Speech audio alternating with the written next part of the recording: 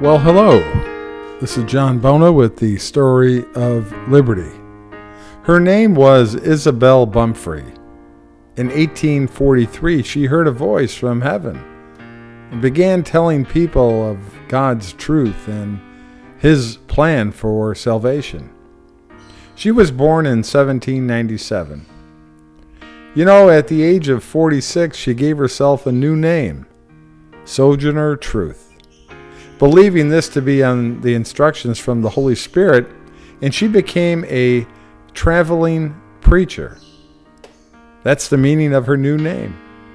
Truth was born into slavery in New York.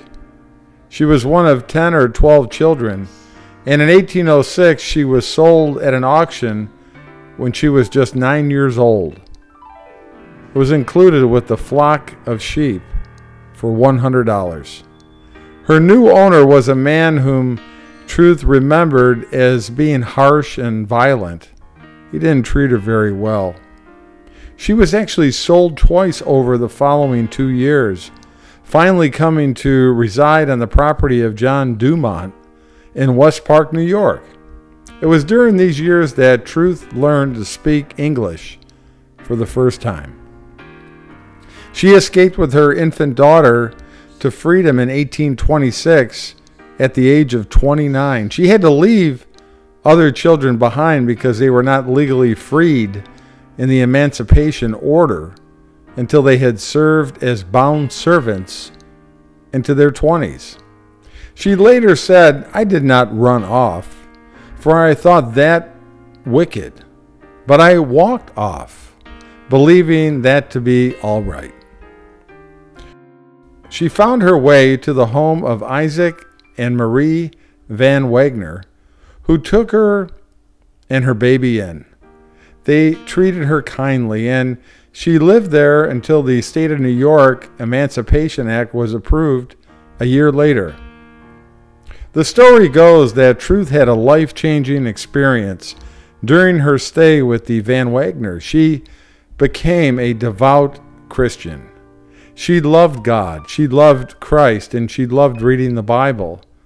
And so in 1829, she moved with her young son Peter to New York City, where she worked as a housekeeper for a Christian evangelist, Elijah Pierson. She said, "The Spirit calls me and I must go." She became a Methodist, and she left to make her way traveling and preaching the good news and talking about the abolition of slavery. Over the next decade, Truth spoke before dozens, perhaps hundreds of audiences. In the 1840s, she connected with the abolitionist movement, becoming a popular speaker in that time. And in 1850, she also began speaking on women's rights. Her most famous speech, "Ain't I a Woman?" was given in 1851 at a women's rights convention in Ohio. During the Civil War, she actually met with President Abraham Lincoln, too. Sojourner Truth has been honored in many ways over the years. There is actually a memorial stone in the Stone History Tower in Monument Park, downtown Battle Creek. She said, "I set up my banner where I go, and then I sing.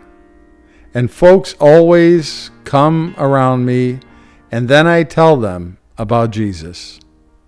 She went home to be with the Lord around Thanksgiving Day in 1883.